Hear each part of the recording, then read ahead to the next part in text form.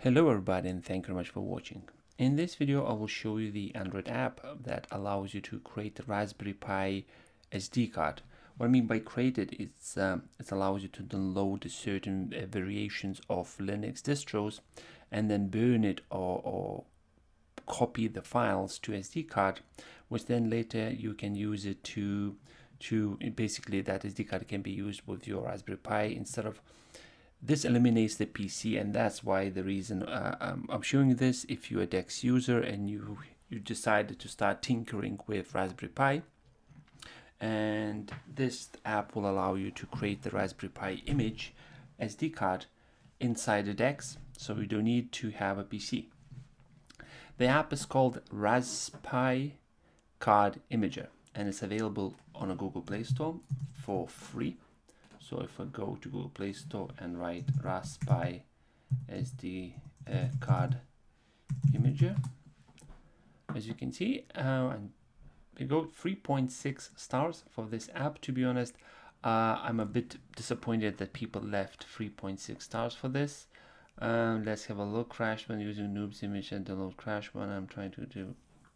Well, I tried twice and it's not crashed at all. So I don't know why people average rating is 3.6.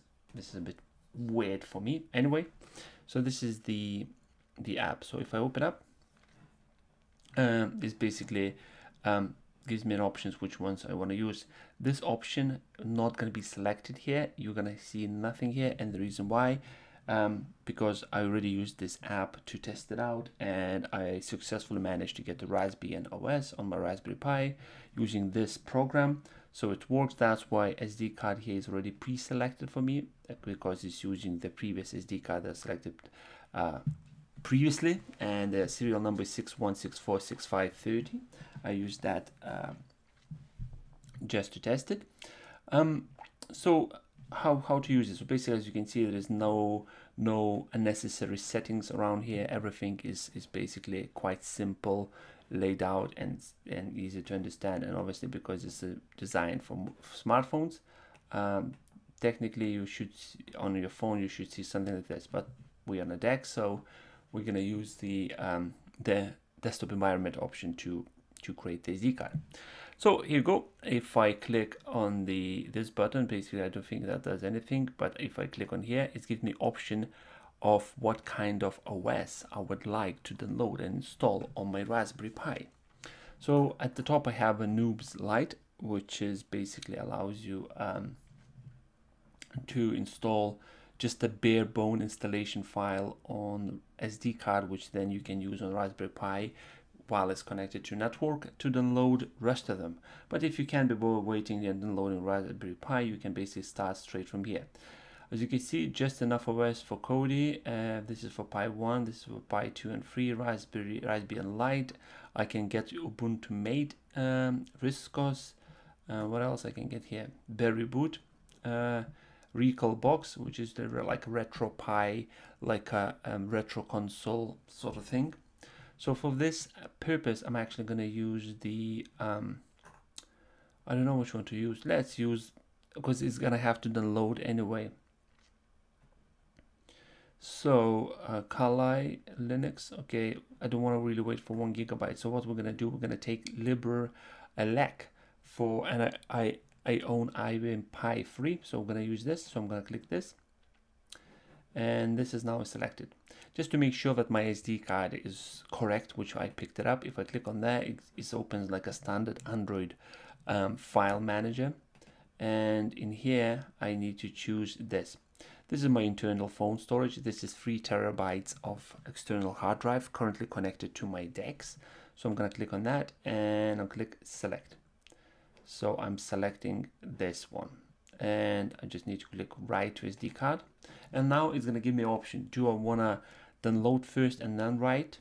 Or do you, if you already have this downloaded, so you click just write SD card and the file needs to be in the same location where it was downloaded, so this app will detect and automatically will get that in. I'm just going to click download, and right now what's going to happen is basically this app will download the LibreELEC Pi 2/3 version directly from internet for me. I don't need to go look for anywhere, try to Google it, searching, etc. It's literally downloading this for me. So let's give a second or so, and as soon as it's finished, I'll come back. So this one is being downloaded, so I can see it says write to SD card. So installation and download was successful, and now it's asking me, do I want to write to SD card? I'm going to say okay. And now what's going to happen, the app for me is basically extracting the archived file that is downloaded and moving all the files to the SD card for me. So right now everything's happening basically. App is doing everything for me. Image okay, so that's it. If I click OK, and now basically the image file, if I'm gonna use the total commander to get and check this out, and I have here, if I open up, and this is all the files that required to start LibreELEC on my Raspberry Pi. And this is how you create Raspberry Pi SD card images on the DeX. This is, to be honest, was faster than I expected. Just because on the PC, obviously you need to go to a specific website to download the OS, or Google it, you need to find it, then you need to download on your PC, you need another program to format SD card, then you need another program to burn it or move the files to SD card. Speaking about the format, obviously right now the SD card has these files on it, and obviously I need to format it. I try to find a decent SD card formatter on the Google Play Store, but most of them are, they're paid and ads, and it's a big bunch of garbage, and I end up using CX File Manager, which is I believe it's available for free or paid version. I can't remember, it was a while ago when I got this one. So this is my SD 2 terabytes. So this one, as you can see, this is the Raspberry Pi SD card. So if I'll go back just to make sure that this is that, if I right click and choose settings, and as you can see, it's 147 megabytes occupied. So if we're gonna choose format, I'm gonna say format, and right now CX File Manager is formatting SD card for me. Click done, and now it's 416 kilobytes left.